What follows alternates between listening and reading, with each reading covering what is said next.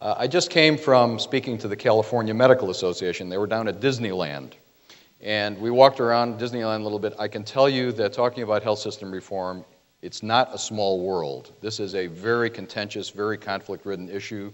It's divided the country in very many ways, and I'll talk a little bit about that in terms of our values. But this is from the AMA's perspective. This is the perspective of the American Medical Association. We think that we need to have access and coverage for all Americans. We think we do need to control costs. We need to improve quality. Absolutely no question about it. We want to seek medical care that's patient-centered, safe, effective, efficient, equitable, and timely. But when you look at American values, you look at the values of freedom, autonomy, choice, competition, and we're a capitalistic society. We do things on the market. And if you delve a little further, we also have the value about fairness and justice. And a lot of the debate is about how much do we give to the individual and how much do we divide up among the community. If we had a lot more time, and perhaps we can discuss this on the panel, this is part of what the debate is all about. Well, the AMA took a position a couple of years ago, recognizing that we had at that time, I think it was 42 million uninsured. Now it's up to 46 plus million uninsured. We considered this a national tragedy. People were living sicker and dying younger. Thousands are dying every year solely because they do not have health insurance coverage. We developed this program, The Voice for the Uninsured. We did it during the presidential primaries. We brought it out to all the primaries. We wanted to make sure that whoever was elected president, that this would be the top domestic priority, and we're pleased that it has been. So we have invested greatly in making sure that we would get this issue in the minds of the public. Now, what are the AMA's criteria for health system reform? What are the things that are most important? This is based on a lot of policy that we have at the AMA, but they are simply that we want to make sure that we protect the patient-physician relationship, that decisions are made between the patient and their physician and not interfered with by the government or by health insurers. We want to make sure that everyone has affordable health care coverage. We want to make sure that there is promotion of quality, prevention, and wellness in this legislation.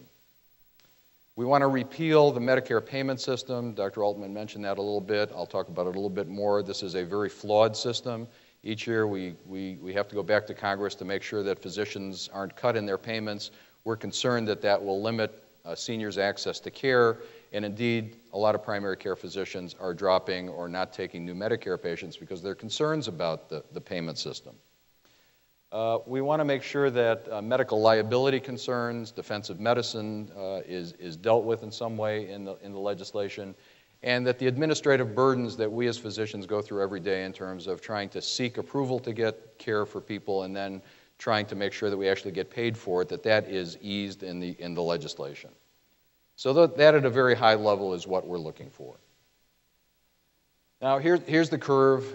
There's not much that's going down nowadays except the economy, but when you look at the curve, you see that it's going up in terms of healthcare costs. We're at about $2 trillion a year. And what Dr. Altman mentioned about bending the curve, let me just mention that the president called some of the biggest healthcare sectors into the administration this year and said, how can we get that increased rate of inflation down? How can we find some $2 trillion in savings?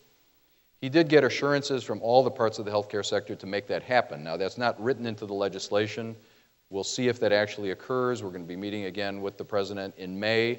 But he has basically gotten a pledge from the big parts of the healthcare industry to try to get that inflation rate down, to try to bend that curve. And that's what Dr. Altman was talking about. Again, we spend a lot more money than other developed countries. There's no question about it. And there are concerns that in some areas we're doing a lot better than some other countries, but in a lot of other countries they're doing better than we are. No question that we have many very good things about our healthcare system, but there's also no question that we can do better. Now, a little bit about the Medicare dilemma that I mentioned. If you look at the bottom curve, if Congress doesn't fix the Medicare payment formula every year, then that's where physician payments are down on that bottom curve, and physician practice costs are on the top curve. So most physicians are in small practices, even though there are some large group practices. About 2/3 of physicians are in small practices. They're trying to run a business and keep a practice going, pay their staff. And if the money they're getting from Medicare is going down like that and their practice costs are going up, that's why we have this dilemma with Medicare payment. Everyone in Congress agrees with that. And then if you look at the total Medicare spending, if things keep going the way they are, it's just going to go off the chart. Medicare is going to go bankrupt. So clearly, it's an unsustainable situation. And so we agree with Congress, we agree with the President, that the status quo in terms of the cost and what we're doing is really unacceptable. We do need to make things different. Now, one interesting recent survey that was done by the Sherlock Company, they were trying to compare administrative costs in Medicare and the private plans. And there's been a great deal of discussion about how perhaps Medicare has less administrative costs. So this was a study that was done of about 36 Blue Cross and Blue Shield plans. And what they're thinking was that a lot of the data that had been comparing administrative costs before was from very old data. And if you look at the costs here, it looks like the Medicare costs are about 13+%, and the private plan costs are about 12.5%. So I think we need to dig a little bit deeper into this to see whether this goes across states and across different health plans. But it is an issue of debate about, on the Medicare side, whether the administrative costs are really significantly less or actually they're more than the private plans. Now, what about the public plan? Now, nobody knows what the public plan is or what the public option is. And the AMA doesn't have any policy on public option because we don't know what it is. But what we do think is if there is going to be a public option, and we are open to listening about what a public option will be. We haven't signed on to it, but we are open to listening about it. We think if there is one, that physicians should be able to participate in a voluntary way. We think that patients should have a choice, not be forced into one particular plan.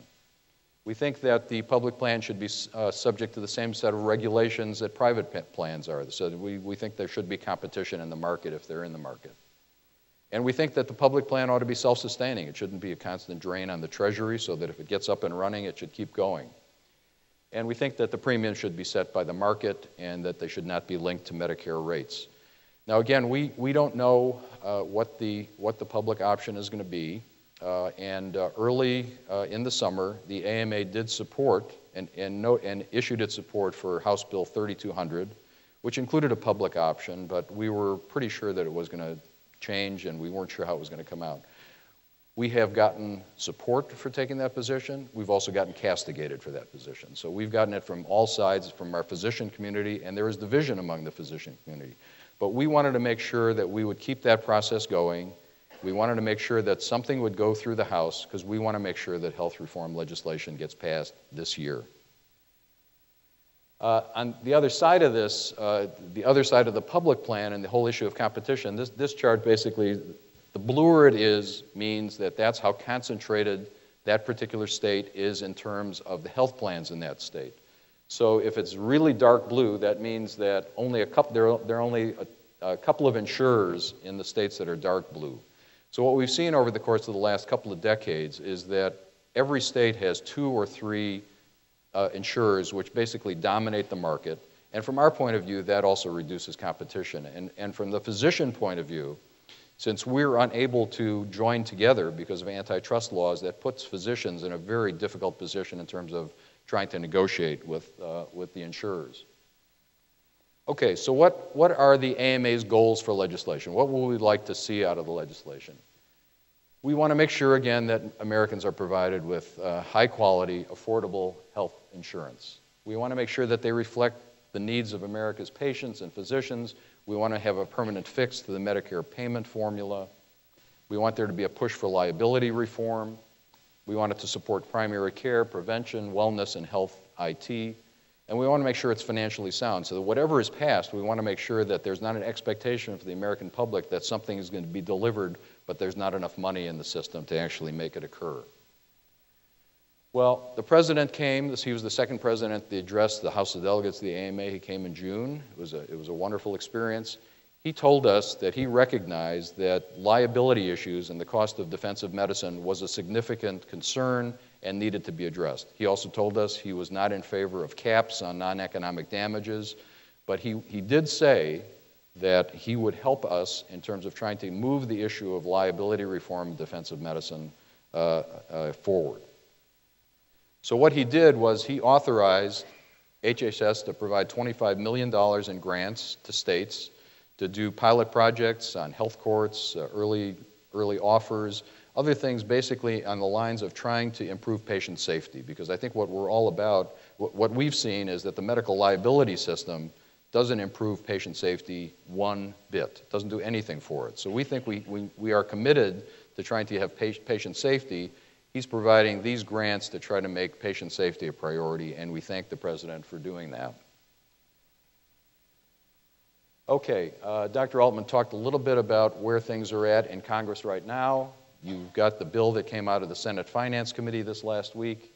It creates a national insurance exchange. It has an individual mandate to buy insurance, subsidies for low-income people, no denials for pre-existing conditions, and caps on payment for conditions. It does not repeal the Medicare physician payment formula that I talked with you about, and it only fixes it for 1 year. I'll talk a little bit more about that later. We are working with the senators to try to fix the Medicare payment system. The House bill, there was the tri-committee version, that was H.R. 3200, which we supported. There are still, in front of the Energy and Commerce Committee, 50 or 60 amendments, and I have no idea what they are, but there's lots of amendments. They are pending. They may go as a separate bill. The leadership of the House, the Rules Committee, are all going to negotiate to bring a bill to the full House for debate. It will probably occur after the Senate finishes its work. I think they'll wait later in the month. And there will be a separate vote on a single-payer system in the House. And then after the House finishes its work, it'll go to conference committee with the Senate. On the Senate side, the Help Committee in the Senate has already finished its work. It also has 180 amendments. I certainly don't know what those are, but we'll see what happens with those. The Finance Committee has acted on its bill. They'll meld those two bills in some way and get that then to the Senate floor for a vote, and then go to conference committee. Well, breaking news is that Senator Debbie Stabenow this last week announced the introduction of Senate Bill 1776. This is a bill to fix the Medicare payment formula that I told you about. It would wipe out all the previous debt, get us back to ground zero, get rid of that terrific gorilla on our back in terms of the Medicare payment formula. And there are actually going to be, I know this is a scholarly panel here, but I've got to tell you, if you want to do something that's going to help physicians and help seniors, get on the phone and call your senators, tell them to support 1776. I don't think either of your senators currently is on board with this. This would repeal the Medicare payment formula. It would get this off the table and let us have a reasonable payment to physicians so that we don't have to worry every year about seniors' access to care. So there's lots of ways to call your senators. There's actually going to be a vote probably tomorrow. It takes 60 votes to get this through the Senate. There'll be a couple of more votes. On the House side, in the House bill, it already repeals that Medicare formula. So if we've got it out of the Senate and we've got it out of the House, we are hopefully going to be successful with that. Okay, so it's very complicated to get a bill to the President. You've got the three committees in the House. They've got to go to the House floor. You've got the committees in the Senate floor, conference committee, and then finally to the President. So it is a very difficult and convoluted process, certainly not pure by any means, and it is sausage making at its best. But it is moving along at this time. Okay, so what do I think is going to happen? The Congress is going to shift the dials on how many they want to cover, and as Dr. Altman mentioned, it's not covering everyone, so they're going to dial that. How much is it going to cost? How much is the individual mandate going to be? All those dials will be adjusted, and to try to get to something that will actually pass both the House and the Senate. The key insurance reforms require universal coverage, and you saw this last week. There was pushback from the health plans because their original idea was that everyone would be in the risk pool, and now it's not going to be everyone, so they're saying, it's going to be more costly. We'll see what happens with that. There might be adjustments there also. Perhaps there will be some different kind of a phase-in approach than what they have now. But all those dials will be adjusted as things go forward in the Congress. Now, a couple of big gorillas in the room that we're not talking about, but I've got 1 minute? Okay, then I can talk really quick. 50%, about 50% of our healthcare expenditures of the $2 trillion are in health behaviors that are preventable. Obesity, tobacco, alcohol, sexually transmitted diseases, violence, and so on. So we have to make sure that when you talk about healthcare costs, we've got to take care of that. I think everyone agrees with that. That's something we need to work on. The other thing about primary care physicians, in the House bill, there are incentives for primary care physicians. That's good. We've got a lot more specialists in primary care physicians. Clearly, we have to do more for primary care. Different ways of paying, as Dr. Altman mentioned. We're looking at accountable care organizations. We have to pay physicians and health systems in a different way. Absolutely agree about comparative effectiveness. We are supportive of comparative effectiveness. Final thoughts. We think the bill is going to get written. We think it's going to be signed by the president. We are supportive of a bill getting written this year. We want health system reform to get passed this year. There have been health system reform efforts over the last 70 years, all of which have been virtually unsuccessful. So we want to get things done this year. We don't think it's time to wait for a perfect bill. This is not a perfect bill. It's not going to satisfy everyone, but we want to make sure that health system reform gets passed this year. Thank you very much.